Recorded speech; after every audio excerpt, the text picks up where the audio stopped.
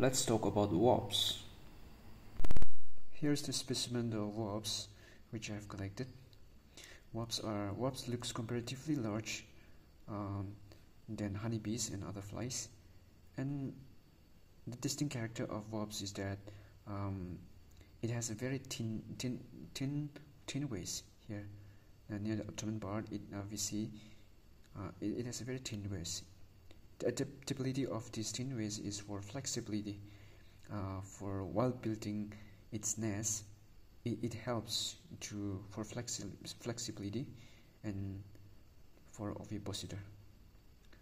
This is such a beautiful insect, and wasps are usually very strong also, and some of the wasp species are quite venomous as well.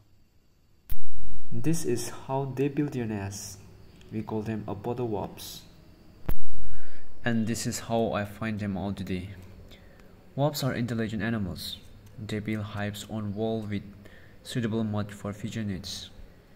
They also lay eggs on the food materials that we are collected, so that their larvae can feed on the food once hatched.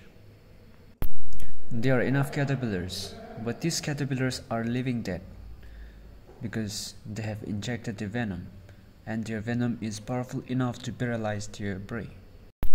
And they injected their eggs inside this caterpillar, so that their eggs can get measured inside the caterpillar and feed on them while they are still alive. Here we see a wasp looking for its prey, a cricket. That cricket is bigger than its size, but wasps are also strong enough to carry more than their own body weight.